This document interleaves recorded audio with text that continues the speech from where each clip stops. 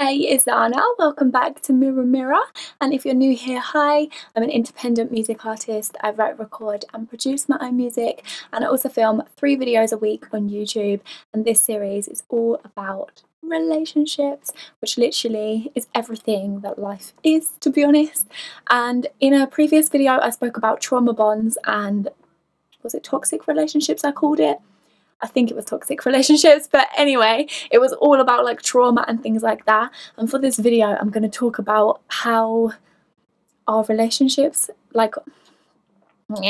and for this video, I'm going to talk about how we actually end up in karmic cycles where we attract the same types of situations with different people. And I feel like that really can relate to being stuck in trauma bonds with like specific people, because we can end up in multiple trauma bonds with multiple people, especially if we don't heal ourselves, which is essentially the key to everything. So when we are in karmic cycles, what it really means is that the lesson is repeating itself over and over again, because as we know, our world is our mirror. Like everything that we experience, everything in our reality, every person in our reality is revealing something about ourselves.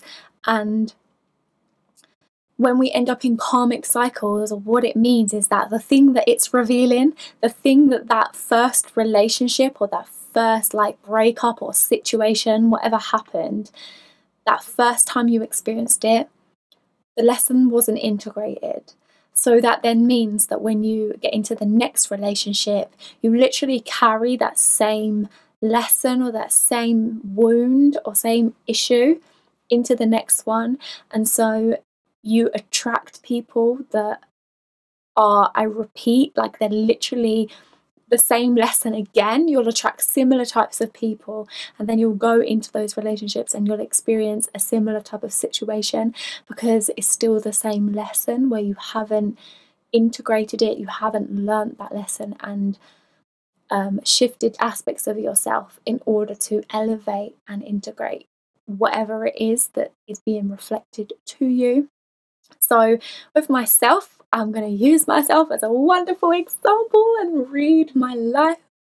But basically, I was very codependent, especially when I was a teenager. Like I was extremely codependent, and so I kept getting in relationships where I could be codependent because I wasn't learning the lesson of how to stand on my own 2 feet. So I kept getting in like repeats of the same type of person, the same type of relationship where I continued to be codependent, and that lesson escalated and escalated, and I then got into like a horrific toxic relationship. And it was literally revealing to me that same wound, that same wound, trauma, that same kind of like thing or issue within myself that I hadn't healed, I hadn't integrated. So I just kept attracting similar situations of codependency, or where I couldn't be codependent and I literally felt like I was drowning, you know. And we oftentimes get into such karmic cycles continuously. It's a bit like when a relationship ends and then you jump straight into another one. It's that kind of thing where you just continuously repeat the same cycle because you haven't learned the lesson. And who really wants to learn the lessons? I mean, they're not always fun, they're not always easy, so obviously it's going to be extremely difficult, and it's much easier to just keep going, keep finding these new people, keep clinging to the next person and the next person. But that is not gonna bring happiness or joy or fulfillment or anything positive, because we're not healing our own wounds. So yeah, karmic cycles are basically where you just keep on repeating the same toxic relationship just with a new person, but it's a similar type of toxicity over and over and over again. And the only way to break that cycle is to really look at yourself and why you're drawn to these types of people, why you keep wanting to get into these relationships with them. Like, what is it about them? What do they do? How do they treat you? And really uncover all of these things, so then you can learn what it is about yourself that feels drawn to them. Because when I say lesson, it kind of sounds a bit silly, like what is this, a school? which it kind of is. But what I mean by a lesson is the mirror. Like, the mirror is the lesson. The mirror is showing you a part of yourself that needs healing, needs loving, needs accepting, needs elevating, needs changing, transforming. Like, that's the lesson. So for me, I was getting in all of these relationships. The lesson was codependency. That's what they were showing me. They were showing me that I was codependent. And when I look deeper into that wound of codependency, I discover a lack of self-esteem, a lack of standing in my power, people pleasing. Like, there's so many things that can be peeled back beneath the surface of this one lesson of codependency. So when you look for what the lesson is, you're able to break the karmic cycle, because now you know, okay, my lesson is codependency. Why do I keep being drawn to people and keep wanting to cling to people and be codependent? Why do I feel this way? And then you can start looking deeper into it, of what leads you to behave that way, and like where that stems from. What in my childhood, what in my, like, any of my previous years, what in my memories has played out that way? In which memory do I behave this way? Where are the patterns? And all of this kind of stuff. And you just have to, like, it's so much inner work, to be honest. So you have to keep tracing it backwards and visualizing, going back into memories and things. I mean, it is a lot of work, but at the same time, once you start doing it, it transforms your life. It transforms your life in so many ways that it almost becomes second nature to pay attention to these things and be aware of these things. So I can meet somebody and instantly see what it is they're revealing to me about myself, just because I've practiced doing it. So the more that you do it, the easier it becomes, and it won't always be so difficult.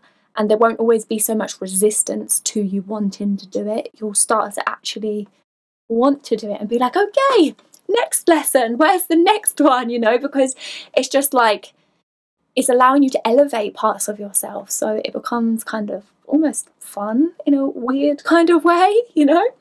But yeah, so anyway, karmic relationships, this is how we get in these cycles. And so shadow work is literally essential to breaking those patterns. And I think it's really important to even notice that you're in a karmic cycle. Like, oftentimes we don't even realize that we're repeating the same shit over and over again. So it's definitely important to look at all of your relationships and see where there's a pattern, both your behavior and their behavior, so that you can go and change it. But also definitely check out my previous video on trauma bonds, because you may also be experiencing that. If you're watching this video, then chances are you've experienced trauma bonds in some point in your life, because so many of us, for some weird reason, always get in these shitty relationships. I don't know what is wrong with us. But, you know, a lot of brainwashing in these films and all of this kind of stuff, and a lot of like toxic societal standards and stuff like that. So there's many reasons why it's happened, and it's not necessarily our fault, but the fact that we're aware of it means we can change it, and we can elevate ourselves, and therefore elevate our lives and our connections and the people that we attract and are a vibratory match to. So yes, it's not permanent. It's something that you can completely change and remove, but you have to become aware of it first, and aware of the lesson, and then do the work to heal that wound, and then watch your life change. So thank you so much for watching. I really hope that this helped you. Definitely leave a comment down below if you have anything else that you want me to touch on, or any questions about this video. But you can also DM me or text me. All of my details will be in the description box below, as well as links to my music. Don't forget to like and subscribe if you haven't already, because I upload 3 times a week, and I really, really appreciate you. Thank you so much for watching, and I'll see you in the next video. Bye. Oh, yeah, I think you like me. Yeah, I'm icy, cooling in that white tea. Oh, yeah, I think you like me. Yeah, I'm icy, cooling in that white tea. Oh, yeah, I think you might. I'm the thing you like, in my range all white. Oh, yeah, I think you might. I'm the thing you like, in my range all white.